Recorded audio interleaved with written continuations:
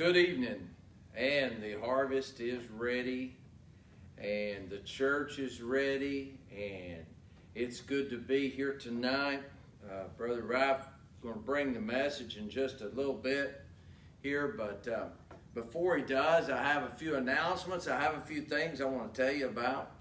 As the song there says, the times we're in right now. There's a harvest, and it's time to get to work. I'm excited. I want to read some scripture to you, and I'm going to tell you about something we're going to be doing. A very familiar scripture, Isaiah chapter 40, verse 31. But those who wait upon the Lord will renew their strength. They will soar on wings like eagles, and they will run and not grow weary. They will walk and not faint. That's exactly what it is. Those that wait upon the Lord will answer those prayers. The Lord will take care of those situations. And I have been praying. I'm sure those of you have been praying. And I have some exciting news. As you know, for the last couple of weeks, we've opened up our sanctuary for our worship service from 11 to whenever. Well, I'm excited to tell you that this coming Sunday morning, we will be having Sunday school. And our Sunday school will have the kids, will be down, the small kids will be down with Mariah and Kayla, and the older kids with Brother Ralph and Brother Scott will have them up top here. And we will start our Sunday school at 10 o'clock, and then our worship service at 11. So come and be part of that with us. Come and be with us and join in on that. I'm excited about what the Lord's going to do. We're looking forward to this summer. We're looking forward to what He has in store for us. Last year was a big summer for us. We had a big time of Vacation Bible School. Remember those days. Remember those times of what happened last year. Let's get to work. And let's believe in the Lord. Let's watch what He's going to do for us. And we've been praying for this day to where we could get back in church. And that time has come. So let's go to the Lord in prayer before Brother Ralph gets up here. Father, in the name of Jesus Christ, our Lord and Savior, Lord, I thank you for your power and your strength and your wisdom and your knowledge. I thank you for the opportunity, Lord, to stand tonight and say that, Lord, I know you as my personal Savior. And Lord, I know that if there is someone out there that does not know you as Lord and Savior, that if they will believe in you and believe upon the name of Jesus Christ and accept you as Lord and Savior, they will be reunited with the King of Kings. Lord, they will be with you, and Lord, they will have that peace and that comfort that only you can give.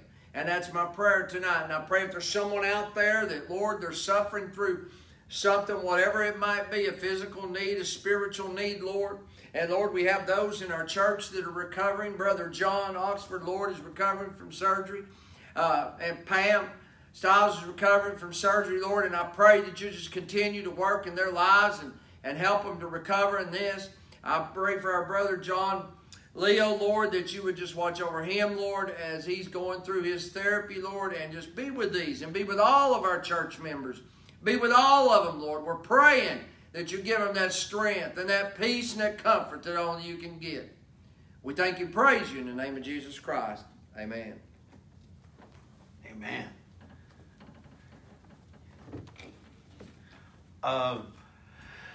This is a great day to be in the house of the Lord. I can't wait till we're in here together on Wednesday nights and worshiping together. I'm looking forward to it. It's hard to preach to an empty church. I know there's people at home and there's watching it on Facebook, and I've got to see all the teachers, and I enjoy that. That's one thing I enjoy is watching each one of the teachers get up and break bread and just teach. They're all different, but yet they're all gifted by God, and it's just a privilege to watch those and to have that access at home. We're going to talk a little bit about something that's very important, probably one of the most essential things that we can do as church members, as Christians, as believers. And Pastor Bobby just opened up with this, not knowing where we're going, but he talking about prayer. I want to talk essentially about the power of prayer. Because F.B. Meyer, the author of his book, The Secret Guidance, said that the tragedy of life is not unanswered prayer, but unoffered prayer. Let me repeat that. I want you to get this. The tragedy of life is not unanswered prayer, but unoffered prayer. See, in churches and around the world, prayer is talked about more than anything else. And it's practiced less than anything else. And I like to pray. But you know, I'll say, brother, I'm going to pray for you. And I'll forget sometimes. Or I'll sit there and I'll do everything I think of. And then I forget that I need to start with prayer. And that's me. I'm a preacher. I know God's word, and I've had a relationship with Him. But you know, sometimes we'll get off and we'll get carried away on things and forget to talk to the one that is in control of all things, that is in charge, the maker of you and I, the one who redeemed us, the one who paid a price to purchase us, and that brings us availability. Matter of fact, in Hebrews chapter 4, verse 16, it says, "Let us therefore come boldly into the throne of grace, that we may obtain mercy and find grace to help in a time of need." Let us come boldly unto the throne of grace.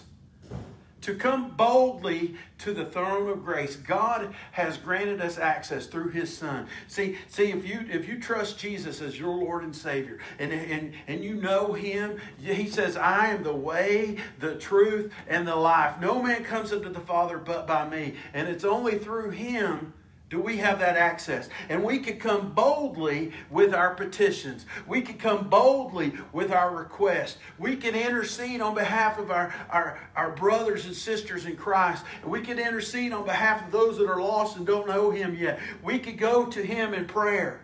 See, here's the thing. God doesn't need you and I. He doesn't need us.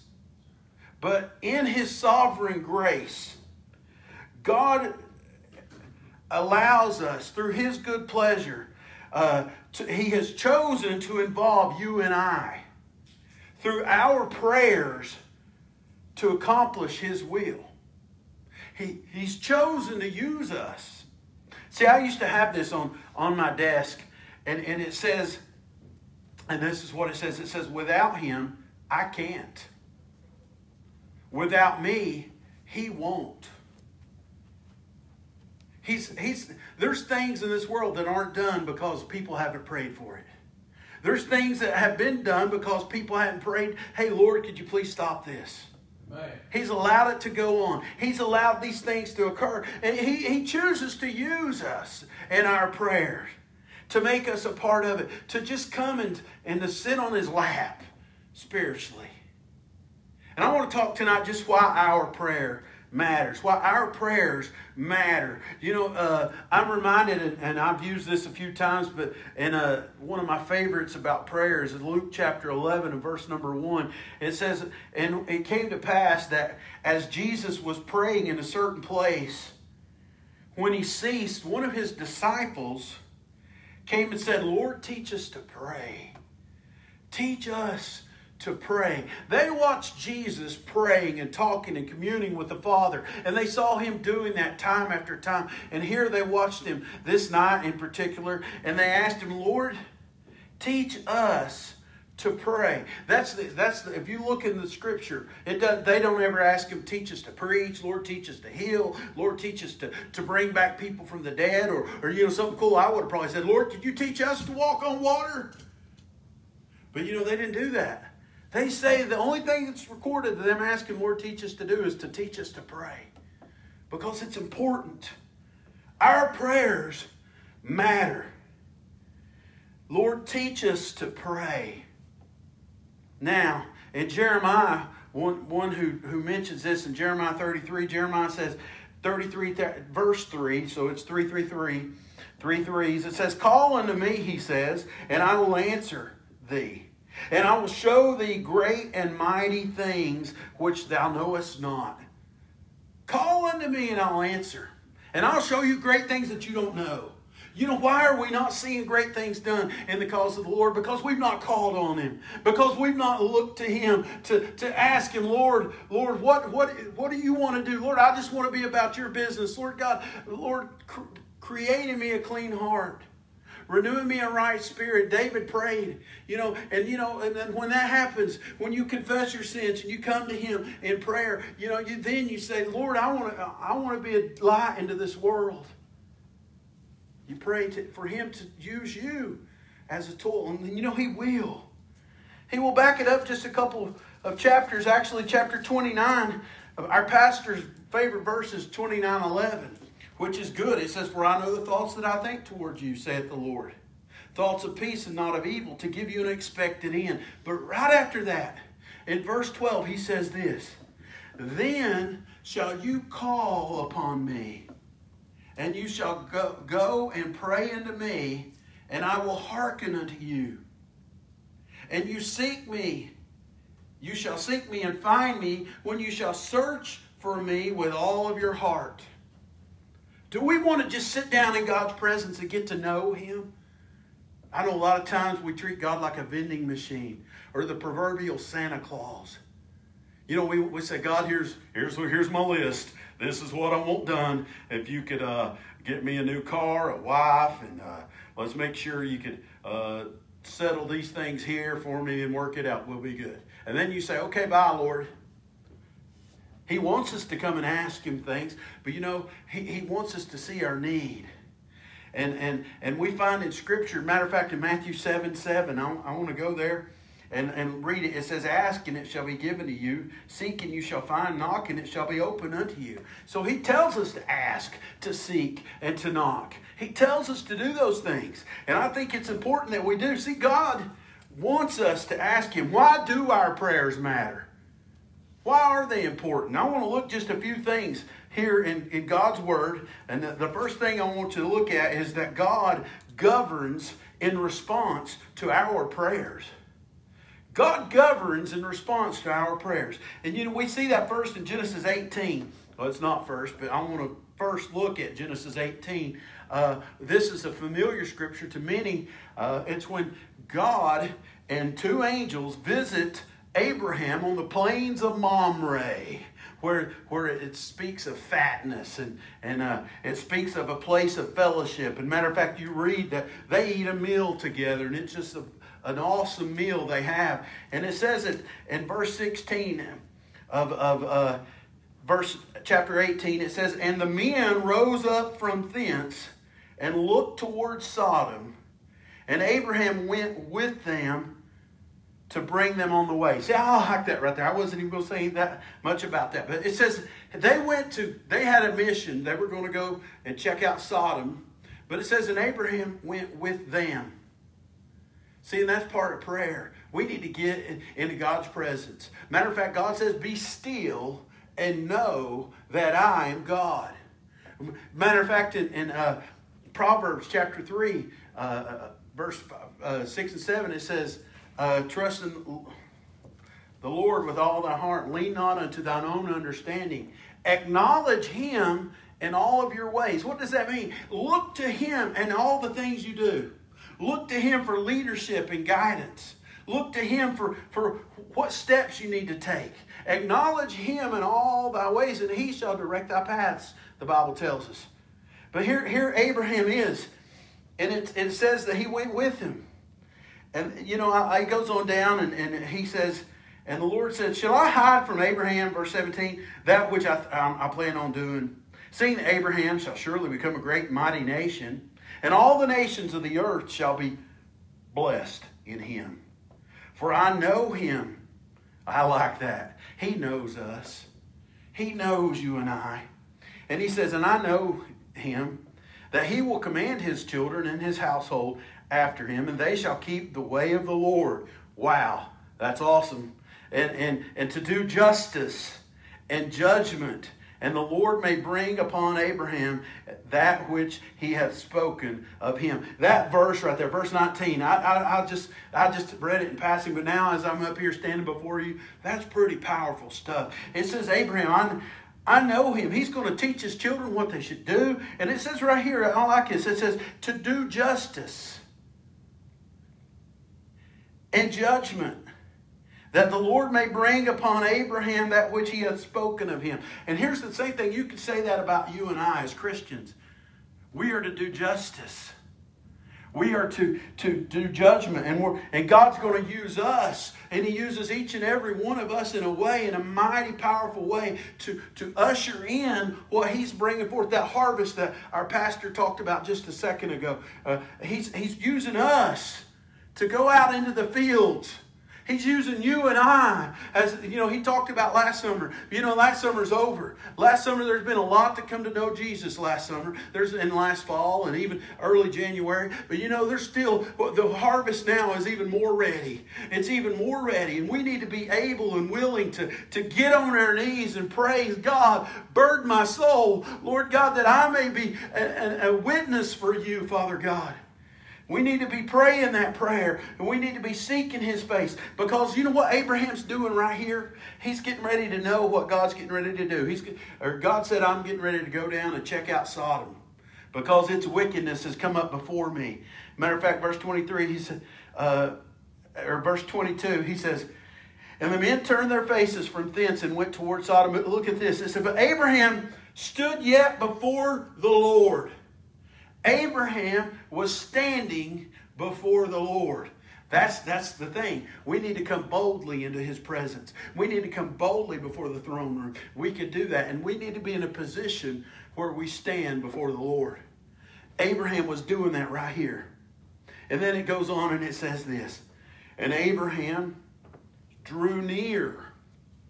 It says he's standing before the Lord. But now it says he drew near. I think he leaned in a little closer.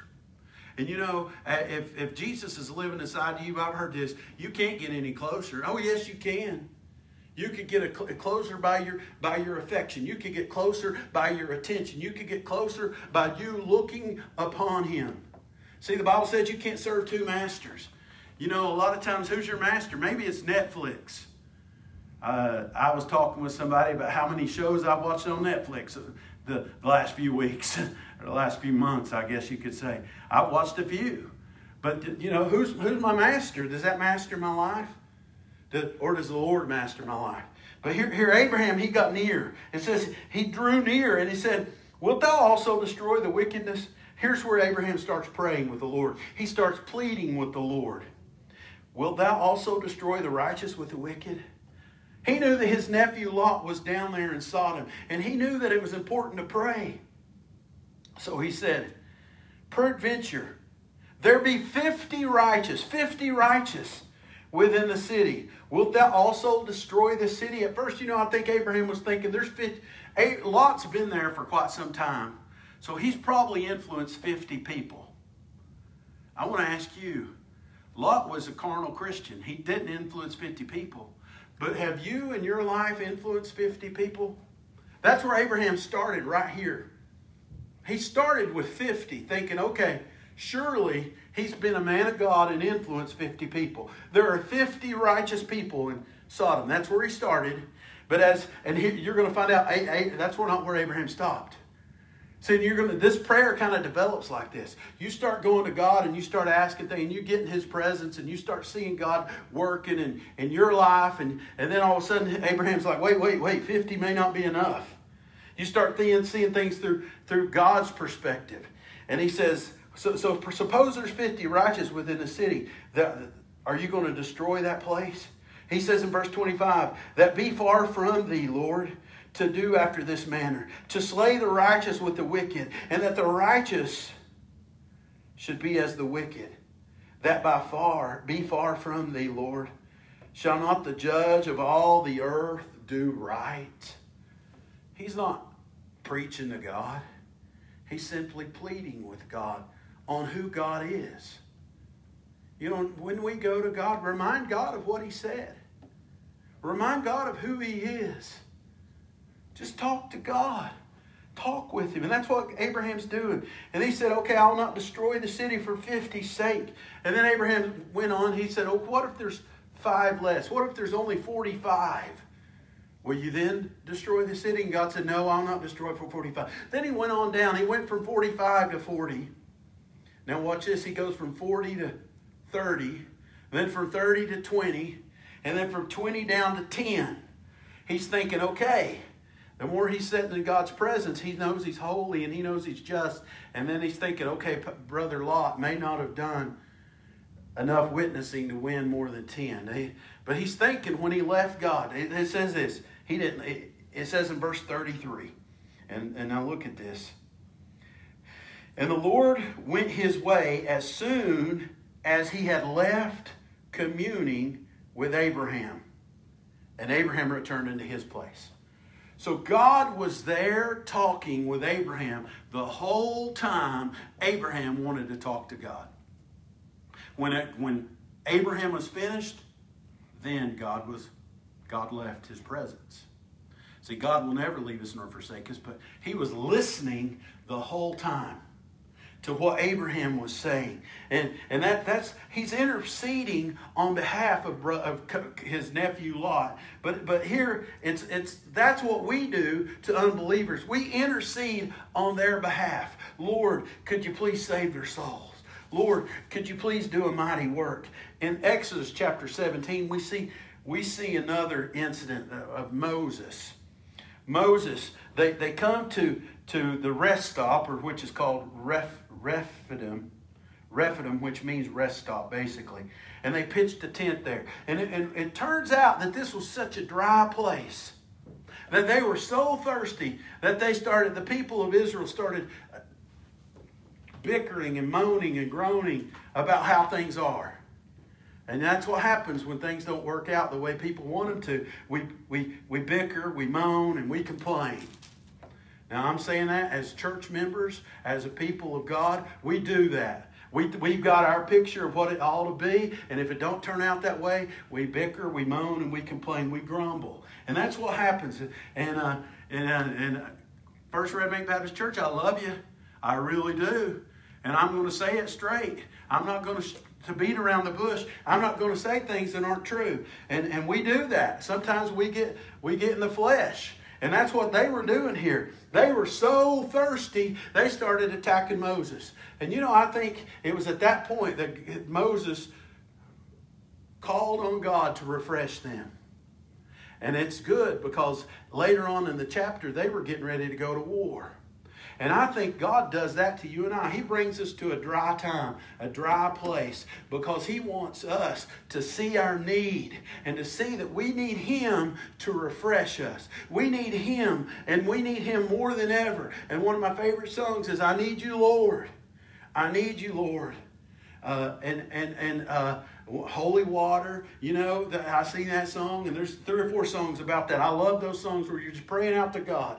Those songs where you just lift him up and you say, Lord, I need you. God, I can't make it anymore. And that's where they were at this point. And then they're going to get to where here they are. They just got the provision of water given to them, that refreshment. Now they're moving on. And in that valley, it says, matter of fact, in chapter 17, verse 8, it says, then came Amalek and fought with Israel in Rephidim. Amalek, if you don't know the story, you could go back to Israel is Jacob, okay? Well, Amalek is Esau's the tribe that came from Esau. Edom's one and Amalek's one. They came from descendants of Esau. And if you know, back in the beginning, Esau and Jacob struggled, they strived together in the womb. So they were against one another. Now, that's what's happening here. They are enemies of God. And Moses said unto Joshua in verse number 9, choose out men and go out and fight with Amalek. Tomorrow I will stand on the top of the hill with the rod of God in my hand. So Joshua did as Moses had said to him, and they went out and he fought Amalek. Joshua, I don't know if you know this, but Amalek is a type of the flesh. And who's doing the fighting against the flesh here? Joshua. Joshua in the Old Testament is the same Yeshua, the same name as Jesus in the New Testament.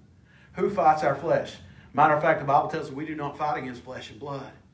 but against principalities and powers and spiritual wickedness in high places. We don't fight against the flesh. We don't fight. And there's a lot of people out there today fighting against the flesh. There's people fighting against the Republicans versus Democrats. They're out there with race wars. And that's all fighting against the flesh. But you know, all that stuff is hatred that's spread by the evil one. And that's Amalek. I'm saying Amalek because that's a type of the flesh. And here we are. It says this. It says, go out and fight. And Joshua went out, and Moses did as he said. And Moses, Aaron, and Hur went up to the top of the hill. I found my place. There we are. Verse 10.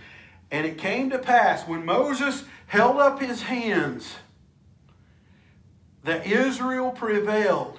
And when he let down his hands, Amalek prevailed. You know, that's a spiritual picture of prayer. Matter of fact, 1 Timothy 2:8 says, I will, therefore, that men pray everywhere, lifting up holy hands. Paul said that in 1 Timothy to Timothy. I will that men pray everywhere, lifting up holy hands. That's what Moses was doing. He was praying. He was interceding on behalf of the battle. He was there praying, and that was the most important part. Joshua was still down there fighting and fighting and fighting. But if he wasn't praying, Joshua wasn't winning. So he had to pray. Prayer is important. And it says, and it came to pass, in verse number 12, but Moses' hands were heavy. And they took a stone and put it under him. And he sat thereon, and Aaron and Hur stayed up his hands, and the one on the one side and the other on the other side. And his hands were steady until the going down of the sun. And Joshua discomfited Amalek and his people with the edge of the sword. That's the power of prayer. That is the power of prayer. It says his hands started getting heavy. And I promise you, there's things you're praying for, and your hands are getting heavy. You don't know how you're going to make it. You don't know. It's a struggle. And it's hard. You just keep praying. The Bible says in Luke 18:1, it says, Jesus gave a parable, and he says, men are always to pray and not to faint, not to give up, as some translations say. Keep praying. There's a bracelet that says push. Pray until something happens. Keep praying, pushing. Just keep coming to God and praying. Hold up your hands and keep praying to God, because He's wanting to do a work. Ezekiel chapter 22. There it is. Ezekiel chapter 22. There's a verse in verse 30. It says, and I sought for a man among them that should make up the hedge and stand in the gap before me and for the land, and I should not destroy it, but I found none. Ezekiel's looking for somebody to stand in the gap and just pray, to intercede, to stand before God as a hedge, to stand in the gap and pray. And he found none, it says.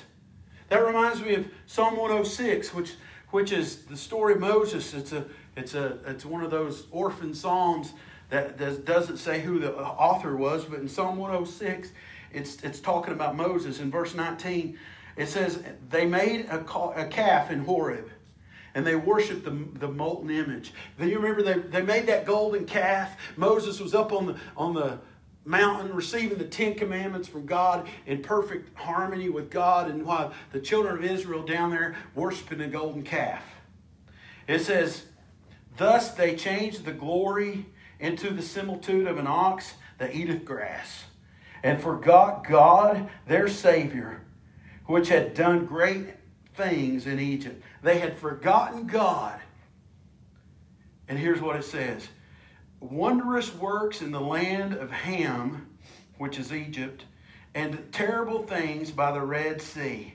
Therefore, he said that he would destroy them had not Moses, his chosen, stood before him in the breach, to the gap, to turn away his wrath, lest he should destroy them. See, Jesus did that for you and I.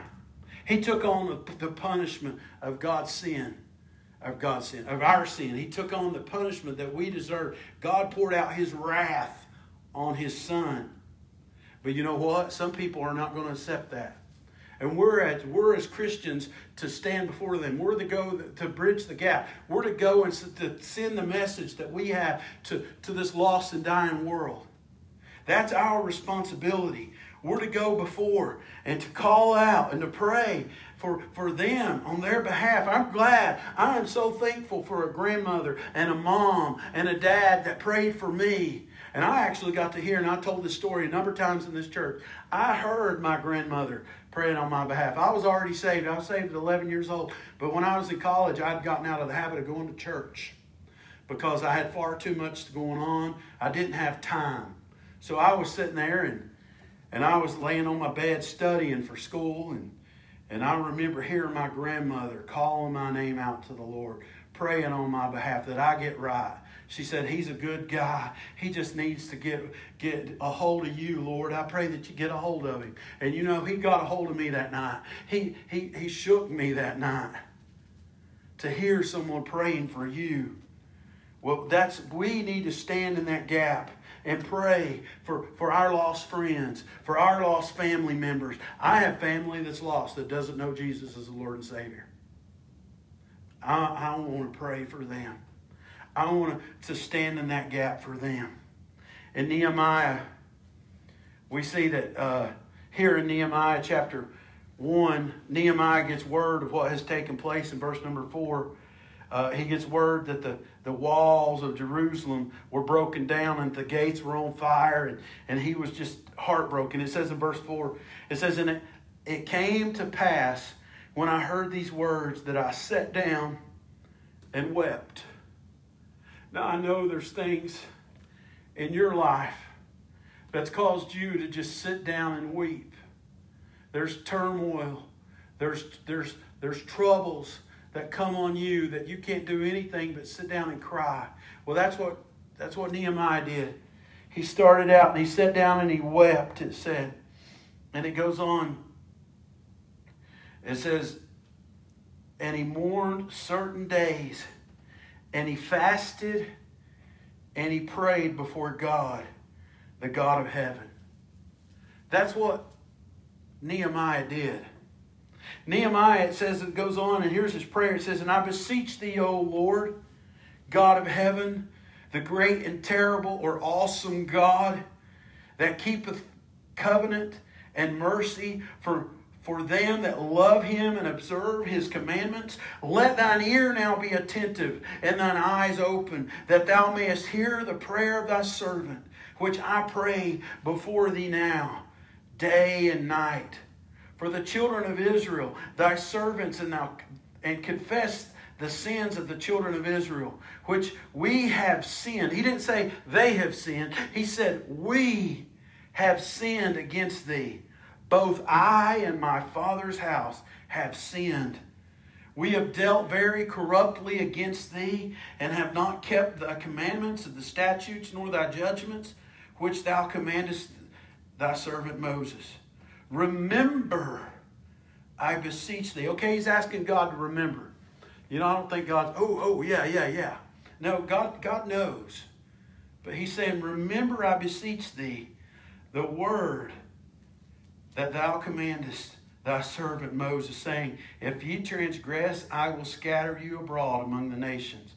But if you turn unto me and keep my commandments and do them," that's big. If you turn unto me, keep my commandments and do them, "that though there were of you cast out unto the uttermost part of the heaven, yet will I gather them from thence, and will bring them unto the place that I have chosen to set my name there.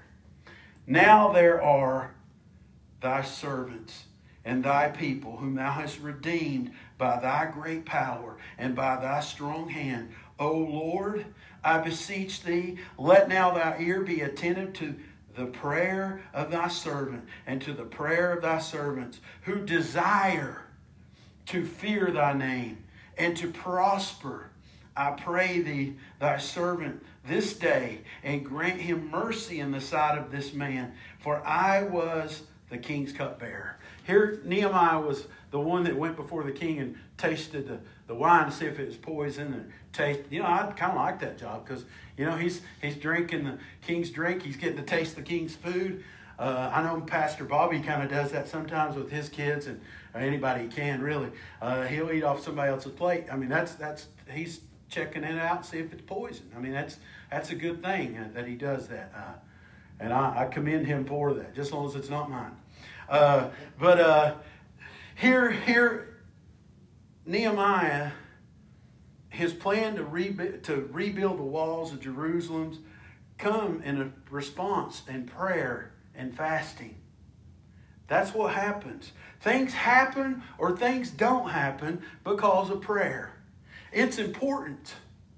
So, secondly, God releases His grace and His power when we pray. There's called intercession. I mentioned Abraham interceding, Moses interceding. Intercession is simply this. It's acting between two parties. It's begging on behalf of another. You have people that intercede on your behalf. They're begging on behalf of another. And you know who intercedes on our behalf? Our Lord and Savior Jesus Christ. That's His ministry right now. He is praying on our behalf to the Father. He's interceding for us. The Holy Spirit intercedes on our behalf. There's times we don't know what to pray. We could just sit there and cry. The Lord prays for us. He does. In Luke chapter 11, I was there just a few minutes ago, but down in verse 5, here's a good picture of one who's interceding. In verse 5 it says, "And he said unto them," Jesus did, "Which of you shall have a friend, and shall go unto him at midnight, and say unto him, Friend, lend me 3 loaves, for a friend of mine in his journey is come to me, and I have nothing to set before him. And he from within shall answer and say, Trouble me not, the door is now shut, and my children are with me in bed. I cannot rise and give thee. No," he says, "I say unto you, though he will not rise and give him because he is his friend, yet because of the importunity, he will rise and give him as many as he needs." See, that's a picture of interceding. That's a picture of going in on someone else's behalf. See, James chapter 5 verse 16 tells us how to pray. It tells us in James 5:16, this is good. It says, "The effectual fervent prayer of a righteous man availeth much." The effectual fervency of prayer, getting on your knees, basically like birthing a child. The labor pains, you're fervent, you're going after. You're praying with fervency. Sorry, I spit on someone. No one's there. We're good. So the effectual fervent prayer of a righteous man. Do you notice that last part? Availeth much. It availeth much. See, God will release His grace and His power through prayer. He chooses to do that. As we go and we look in John 14, which is next book over, next chapter 2, we see a story here that I want to look at. Actually, Jesus is talking to His disciples the night of His going to be the next day He's crucified. His last night on earth, alive, until He comes again, raises from the dead, of course. But here He is, before He goes to the cross. He says, "Verily, verily, I say unto you, he that believeth on me, the works that I do shall he do also. And greater works than these shall he do, because I go unto the Father." See, what that says is intercession is the key to great works. God will do great things. He says in Jeremiah, "I want to do great and mighty things, which you know not." He wants to do those things on our behalf. Prayer, we see in 2 Timothy chapter 2, we were there just a second ago in verse 8, but 2 Timothy chapter 2,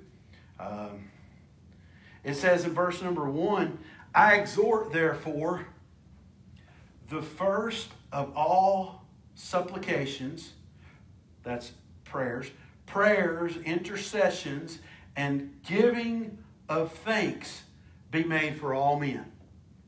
We need to pray for all men, he tells Timothy. But look at this next part here. For kings. Really? He's telling Timothy to pray for a king that's probably going to feed many Christians to lions? Yep. He's telling him to. But you know, we live in a world, if you don't like them, you hate them and you want bad things to happen. Really? If you're in that boat, do you want to throw rocks? Don't throw rocks if you live in a glass house. But you know, that no matter whether it's a Republican or Democrat as president, we need to pray for him. That God tells us through Paul for us to pray for kings, for all them that are in authority. You don't like your boss? It's not to wish bad things on him, because that's going to affect you. Pray for him. Pray for your enemies. If you don't like them, pray for them. Pray for all those, your kings, all those that are in authority. It says this, that we may lead a quiet and peaceable life in godliness and honesty. So we are to pray for those that all men, it says, but especially those in power. For our mayors, for our principals of schools, if you're in school, for our teachers. We're to pray for our boss at work. We're to pray for one another, but we're especially to pray for them as well. So, because prayer transforms. Now, and then one of the most important things is we probably started out that I feel right now is prayer gives the power to save people. People are saved through our prayers. God uses us to bring other people to the Lord through our prayers. We need to pray for one another. John 17 and verse number 20 goes out and it says here, let me read it. It says, neither pray I for these alone, Jesus was saying, for them also which shall believe on me through their word. Jesus prayed for them, for you and I, back when he was getting ready to be crucified. He didn't just pray for his disciples there, but he prayed for you and I, for all those that are going to believe on him. So prayer is essential for those that are being saved. Romans 10:1 tells us clearly that, let's turn there. It says in Romans 10:1, it says, brethren, my heart's desire and prayer to God for Israel is that they might be saved.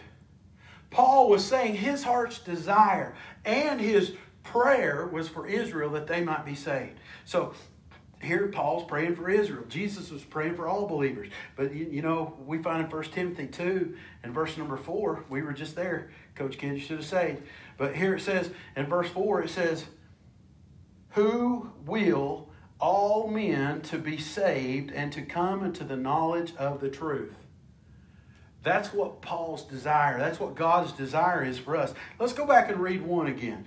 I exhort therefore that first of all supplications, prayers, intercessions, and giving of thanks be made unto all men, for kings and for all that are in authority. And in verse 3 it says, for this is good and acceptable in the sight of God our Savior, who will have all men to be saved and to come to the knowledge of the truth. That's what he desires. And that's what we need to pray for. We need to go after. We need to pray, Lord, sick them. Basically, just come about them, convict their hearts, Lord. Move in a mighty way that they see their need for a Savior. And, my sixth point, and it just worked out that way, is that prayer defeats Satan. We see, and I read this earlier, but we see in Paul tells them to the church of Ephesus, he says, finally, brethren, be strong in the Lord and the power of his might. Put on the whole armor of God that you may be able to stand against the wiles of the devil. For we wrestle not against flesh and blood, but against principalities, against powers, against the rulers of darkness in this world, against spiritual wickedness in high places. Wherefore, he says, take unto you the whole armor of God, that you may be able to withstand in the evil day, having done all to stand. And then it lists the armor there. It lists, having your loins girded about with truth, having your on the breastplate of righteousness, your feet shod in the preparation of the peace. And then he says, and above all, taking the shield of faith, which you shall be able to resist the fiery darts of the wicked. And he says, take on the helmet of salvation, and then the sword of the Spirit, which is the word of God. And then right after this, he says this, praying always with all prayer and supplication in the Spirit, and watching thereunto with all perseverance and supplication for all saints. So we're not only to pray always, but we're also to watch. We're to be watchful and to look out for things. I think we get so caught up in living and making a living rather than looking and watching for what God needs us to pray. That watchman that Ezekiel talks about, or that one that's going to stand in the gap. We need to be that person. We need to see one another as God sees us. You know, there's people we come in contact with every single day, unless you're staying at home quarantine and it's just your wife or your husband or whatever. You're going to see people that need the Lord. They're all over here. And there's more today than there's ever been. Lost people in this world. More lost people than there has ever been that need Jesus. And we need to go in before them. You know, Jesus prayed for Peter in Luke chapter 22. He says, and the Lord said, Simon, Simon, behold, Satan has desired to have you. Satan wants you. If you're listening to me, and Satan wants you right now. He's desired to have you. But if he can't, you know what it says? That he may sift you as wheat. Here's what Jesus said. But I have prayed for thee that thy faith fail not. And when thou art converted, strengthen your brethren. Satan wants you and I. But no weapon formed against us can prosper. And I heard this week how a major in the Navy, I don't know if that's right, but an officer in the Navy had to get court-martialed because they had that on their computer screen and wouldn't take it off. No weapon formed against me shall prosper. See, prayer helps us defeat Satan. And you know what? Prayer brings about revival. Prayer does just that in Colossians chapter 4. And I'm going to close and turn it over to Pastor Bobby. Just this last verse here. Colossians chapter 4. We see in verse number 2. Paul tells us to continue, the church of Colossians, which us as well, to continue in prayer and watch, there it is again, and the same with thanksgiving. With all, praying also for us, that God would open unto us a door of utterance to speak the mystery of Christ, for which I am also in bonds. So here is Paul telling them to pray for him, pray for us, that God would open up a door of utterance, that we could speak God's word. We could speak the mystery of Christ. And that's what we need to pray for one another. That God would have you and I to go out into this world and be witnesses. That I could pray for this church, for each and every one of you. Pray for individual names. I ask you to pray for me, that I could be a light, that I could have that utterance, to have the opportunity to speak to someone about Christ. You know, it goes on here. It goes in verse number 12. I'm skipping a few verses, but in verse number 12, we see that Epaphras, who is one of you, Paul says, a servant of Christ, saluteth you always. It says, laboring fervently. There's that word again, fervent. For you in prayers, that you may stand perfect and complete in all the will of God. So here's a guy actually praying for the church to have revival. He's praying for the people of the Colossians. I can't say it, so here we go. He's praying for them to have revival, to be able to stand before God. That's to be revived. See, I put a thing here, a little quote. There's never been a spiritual awakening in any country or locality that did not begin in united prayer. You know, I was reading today about how when this country first started, people had actually given up on church. There were a lot of people quitting church. Harvard was, people were actually taking Bibles and burning them. They were kind of giving up. They were at a low point right before it started. And preacher Jonathan Edwards had received a message and got inspired about getting on his knees and praying. And he prayed, and the church broke out in revival. The church started praying, and everyone started praying. And our nation had a revival. That's what we need to do as church members, is to pray, to get on our knees, to pray for those that are lost, and to die, and to pray for one another, to stand the gap, to intercede on their behalf. I'm going to close this in a word of prayer, and I'm going to turn it over to Pastor Bobby. Father God, we thank you for your word. God, we love you.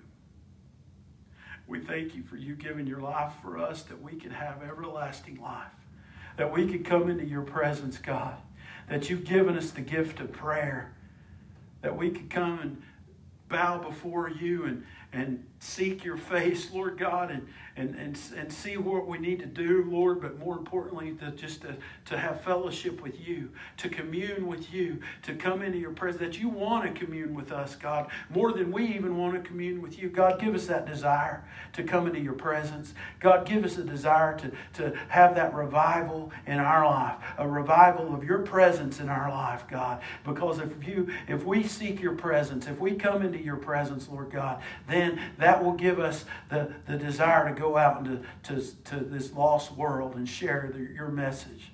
God, we love you and we praise you. In Jesus' name we pray. Amen.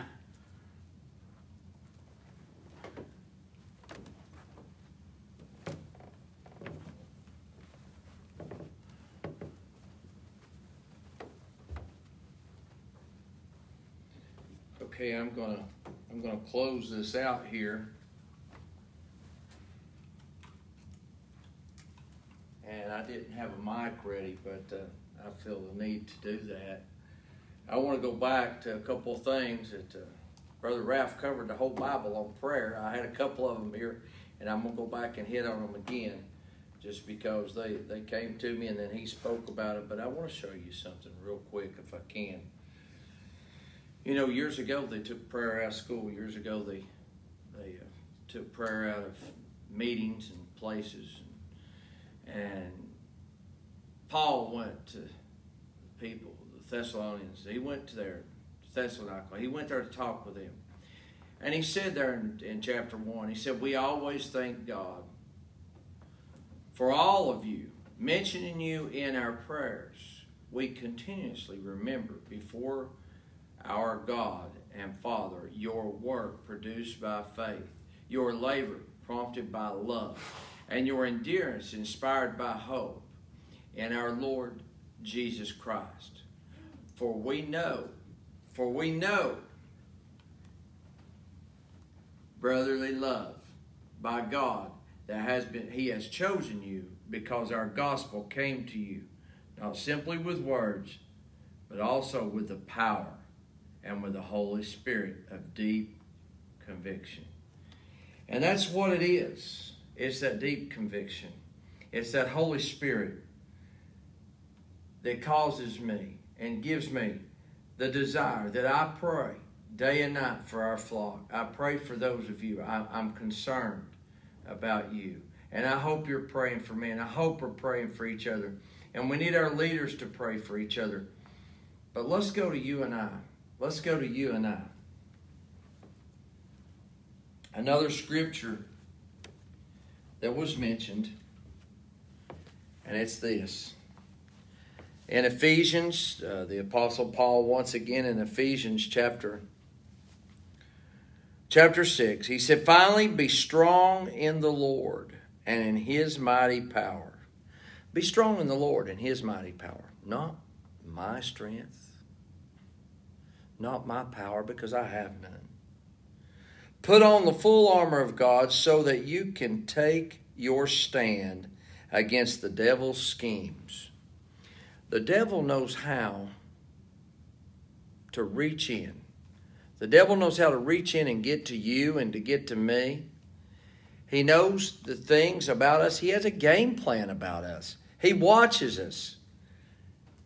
And that's his desire, to destroy our spirit and destroy our happiness. But Paul says, look, put on the full armor of God so you can take your stand against the devil's schemes. For our struggle is not against flesh and blood, but against the rulers, against the authorities, against the powers of this dark world, and against the spiritual forces of evil in the heavenly realms. Therefore, put on the full armor of God, so that when the day of evil comes, so when the day of evil does come, when this day comes, you may be able to stand your ground. And after you have done everything, to stand firm. Tonight, I don't know where you're at in your life. I don't. But you know where you're at. You know the situations. You heard the message that our brother preached. Have you been praying? Have you been praying about situations? I've got a couple of things in my life that I've prayed a little bit about, but I haven't got to praying where I need to. The message hit me. I need to pray a little bit more about a couple of things that are going on. But you know what? All of us, we could increase our prayer time. And I'm asking you tonight to do that. I'm asking you to pray for our country. I'm asking you to pray for the leaders of our country and for all the people and all the confusion that's going on in the world right now. I'm asking you to pray for that God will heal our land. They'll heal this situation, because there's a lot of confusion, and God is not the author of confusion, but peace, love, and understanding. I'm asking if you'll pray for that tonight. I'm asking you if you'll pray for all the churches all over our world and here in our country, that they'll open back up, that God's Spirit will come in and dwell, and that we will grow spiritually in the Lord and physically in numbers that will lead people to the Lord. I'm asking you to do that. Now I'm going to talk personally real quick, and I'm almost finished. Where's your prayer life tonight? I'm talking to you as individuals. Where's your prayer life? To have a relationship with God, we read His Word, and that's Him talking to us. But we have to talk back. In a relationship, there has to be communication. Are you where you need to be in your prayer life? Do you know Jesus Christ as your Lord and Savior? That's the question. As the music plays, Father, in the name of Jesus, I pray right now that there's decisions that are being made.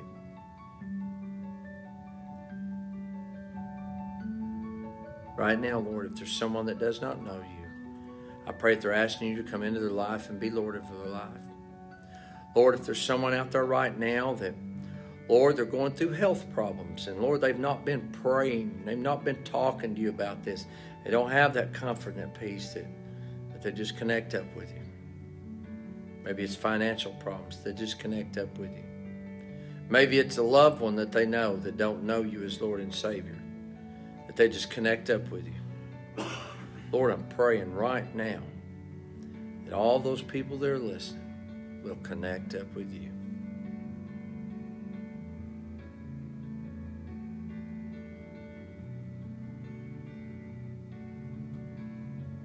In Jesus' name, amen. All right, I've enjoyed tonight, and I want to remind you again, we're going to have Sunday school this Sunday morning starting at 10 o'clock, and then we'll have a worship service. When you come in for Sunday school, we're still doing the seating, that staying apart, the social distancing.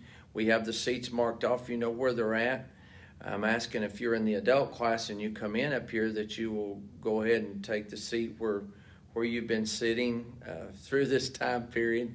I know it may be a little different for you, but if you will, because the kids will be downstairs, and then we'll come back together at 11 o'clock. We'll all be together for the worship service. I'm looking forward to being with you, and I hope you're looking forward to it.